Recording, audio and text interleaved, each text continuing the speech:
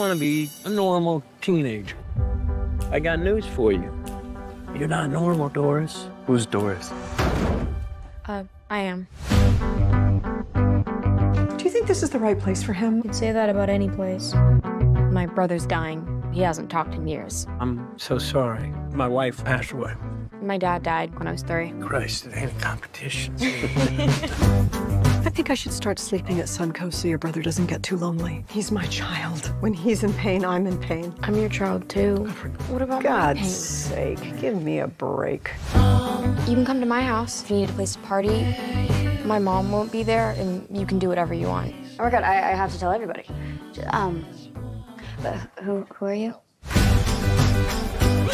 Everyone says this neighborhood is scary, but like, when you're in it, it's like not that scary. Thank you.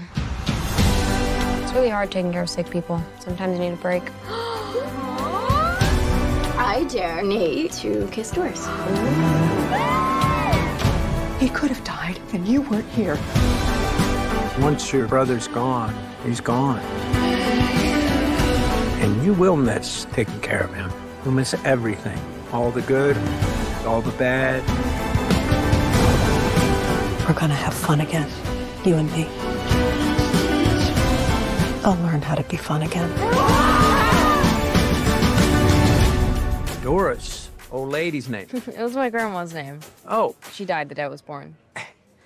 my God. Is there any conversation with you that is not, like, thoroughly depressing? I mean,